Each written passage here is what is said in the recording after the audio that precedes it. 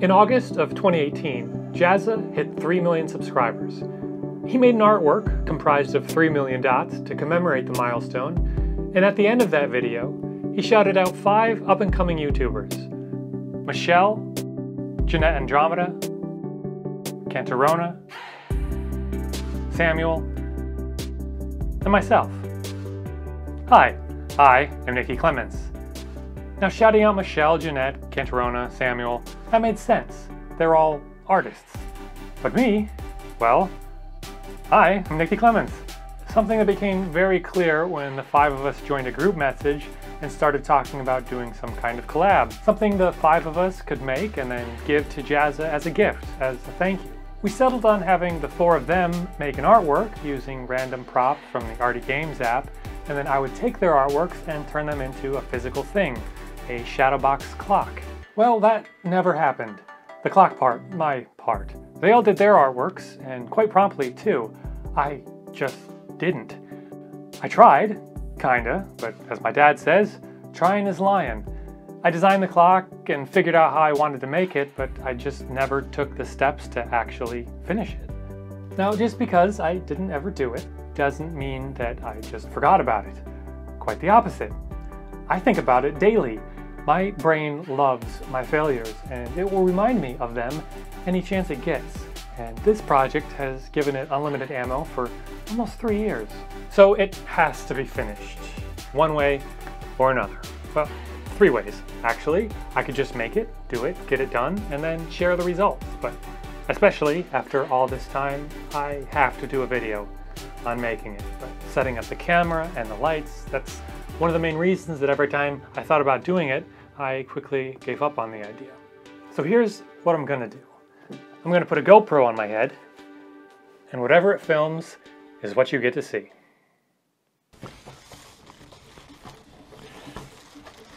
So I did some work. I have all of the artworks printed out on some water slide decal paper. And the idea is to basically put all these on wood. And I want to cut it out on the laser just because it'll be more precise than trying to do it on a scroll saw or something. And I think I'm going to cut it out first and then just put the decal on it after. Since this is a water slide decal, I'll be able to position it in place. So I think that'll be a better way to go.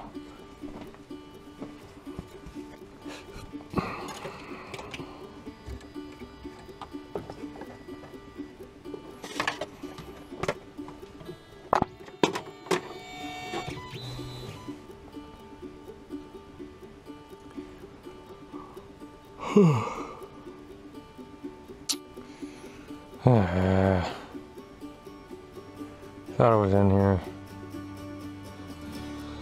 Okay, so I've actually decided I'm going to score a rough outline of where these need to go. And I'm going to take the piece out, I'm going to put the water slide decal on, and then I'm going to put it back in and cut it out. Yeah, I think that'll be better, because if I cut it out and then try and put the decal on, trying to deal with the edges of, you know, the rough edges of the decal, I don't think that'll look as good. I think this is my best shot, so. And I've added a decent stroke so that if when it goes back in, it isn't perfectly aligned, it should still be okay. Should be good.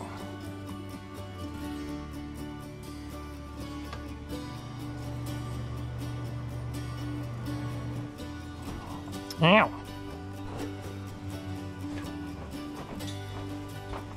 So while that's cutting, I'll roughly cut all these things out. What did I put that on there for? Did I have a plan for that? I think I just put it on there.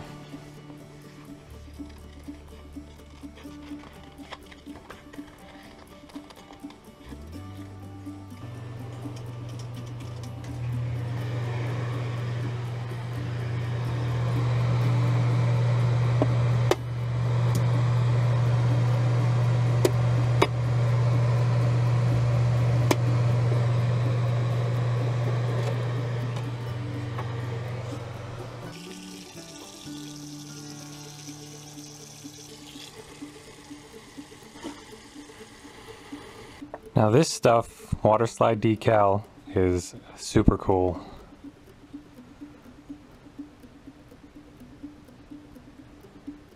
So you just soak it in water, and then it will slide right off of its backing.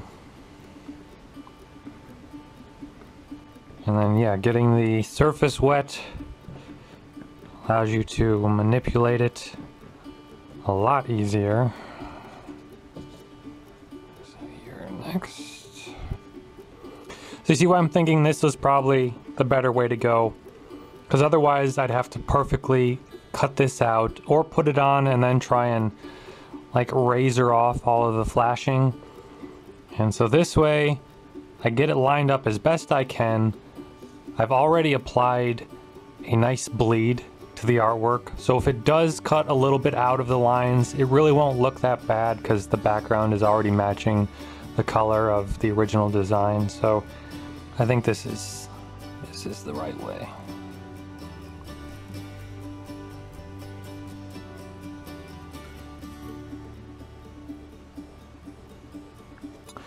Much better on that one. But yeah, I mean, see how awesome this stuff is?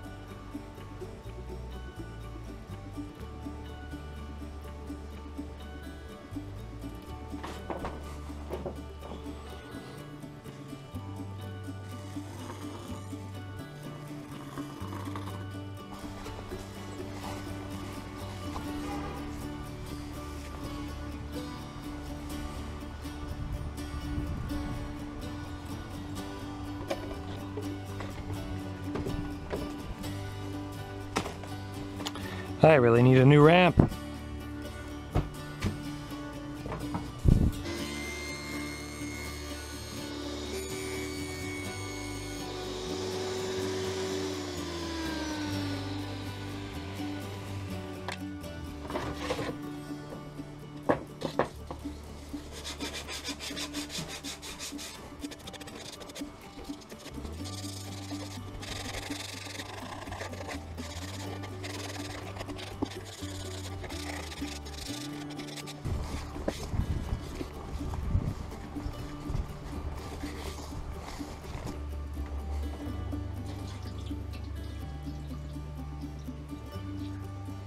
Alright, so this is a very huge decal to be doing, so it could go wrong very quickly, but I'm actually going to wet both sides, which should hopefully help prevent it from warping too much. Alright.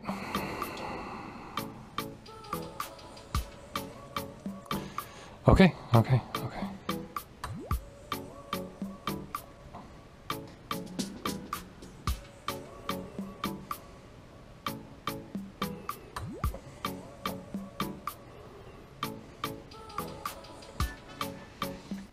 Oh.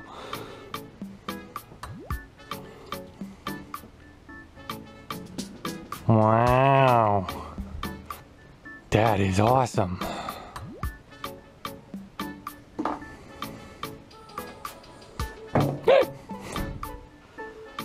Oh. This way, right? That looks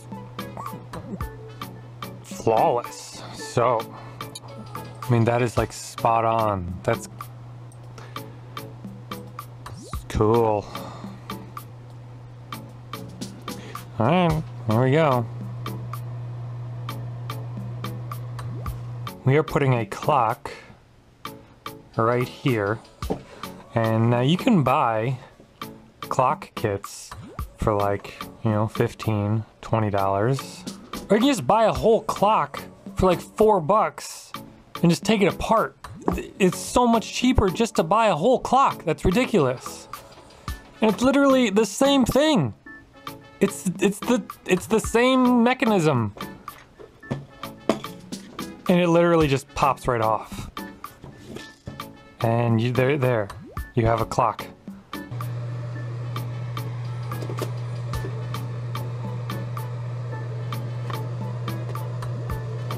Nice.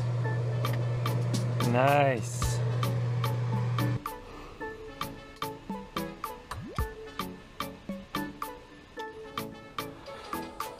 These are pretty cool.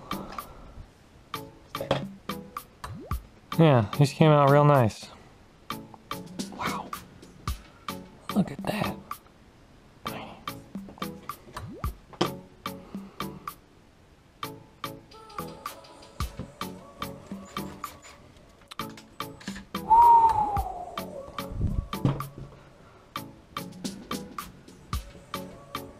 Interesting. Well, that's not good.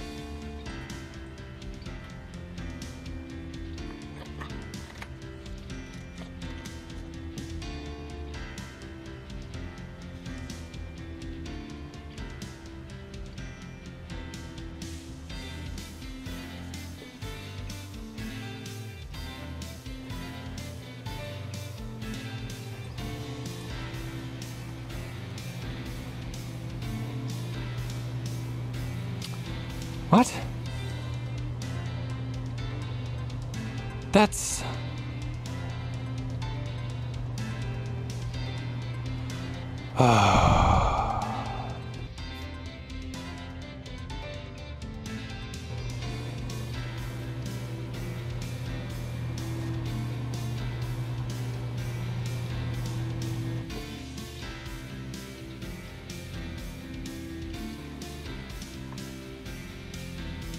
I was supposed to cut that part out too. Crap. That was the whole point of doing it this way.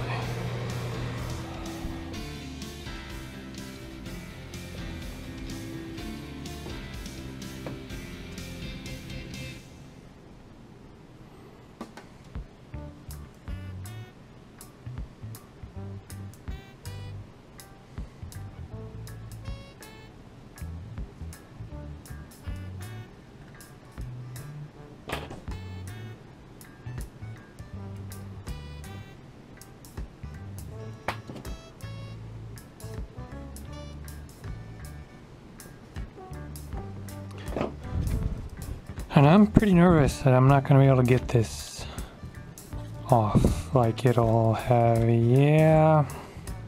That's exactly what I kind of thought might happen. Damn it. Damn it. All of them? This sucks.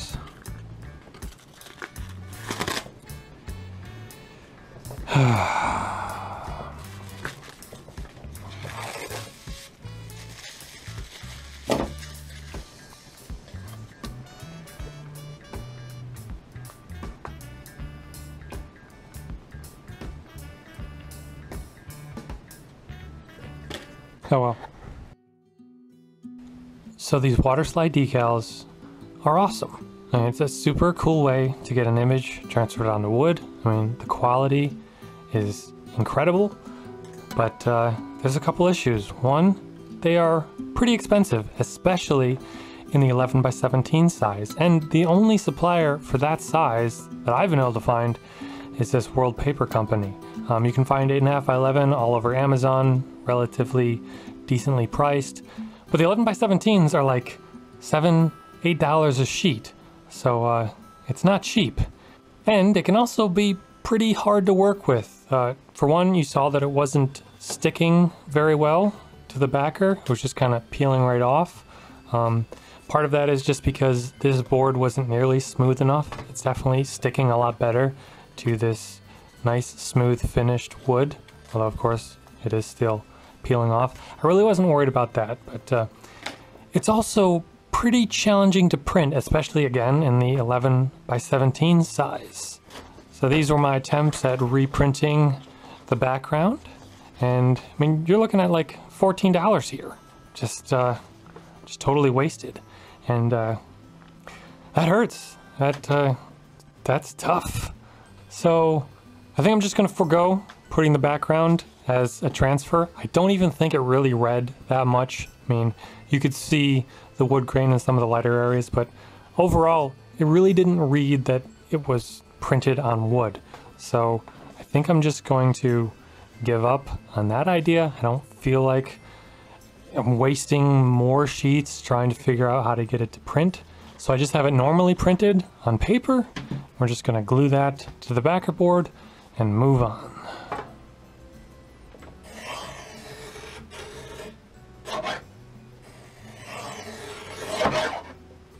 I'm gonna glue it on with wood glue. I'm not exactly sure why.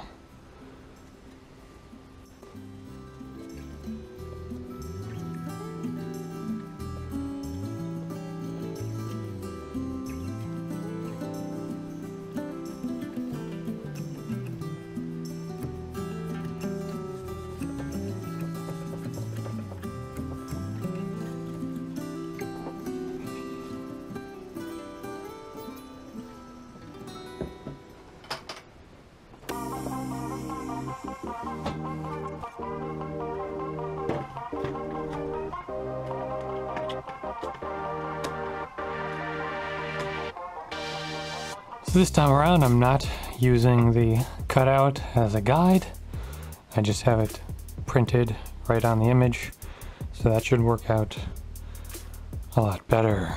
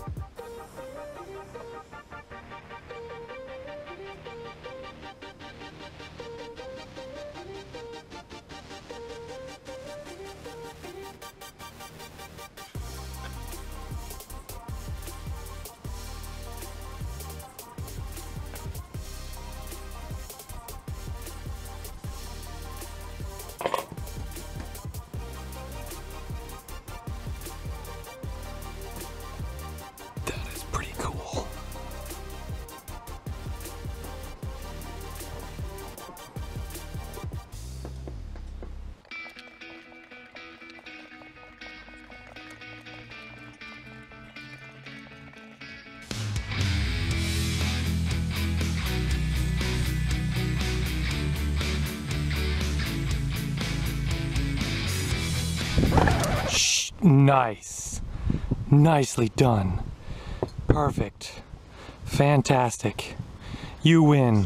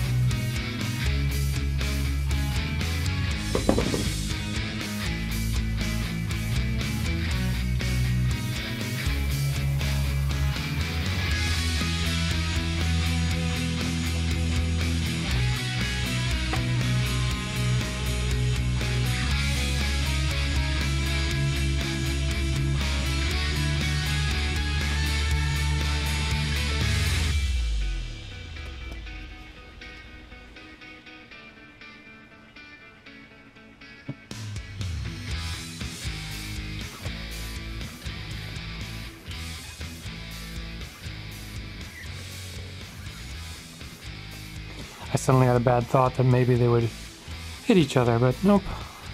Plenty of clearance. That's cool.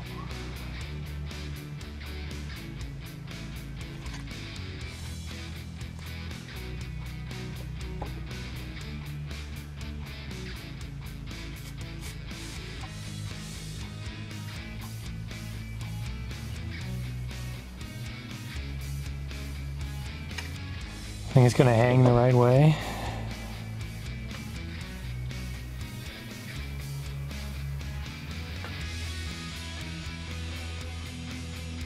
Nifty.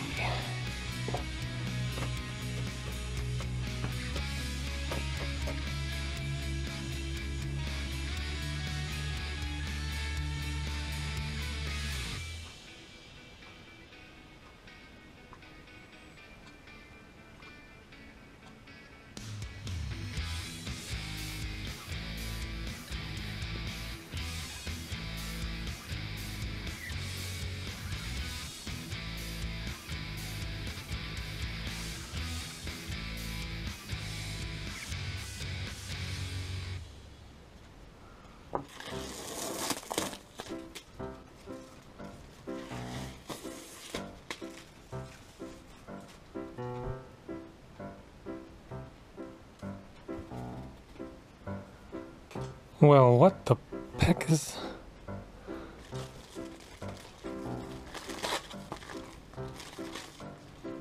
Shit.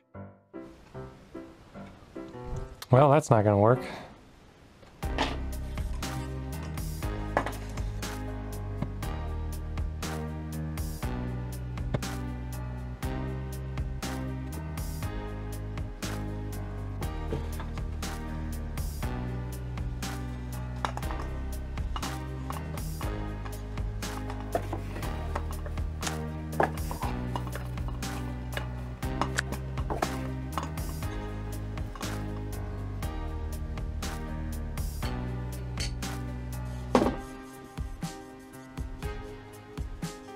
I should not have put these on yet.